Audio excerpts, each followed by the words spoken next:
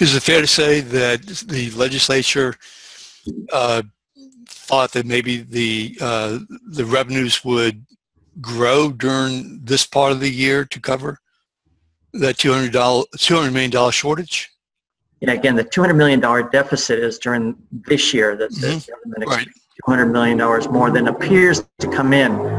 Now, they won't know the final number. The people who look at these numbers won't know the final number until August or September. So Republicans in the House particularly saying, hey, it's just a projection at this point. Let's wait till the final numbers come in.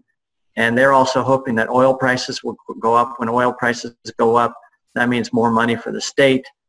For every $1 increase over a year in the price of oil, the state collects about $12 million in severance taxes.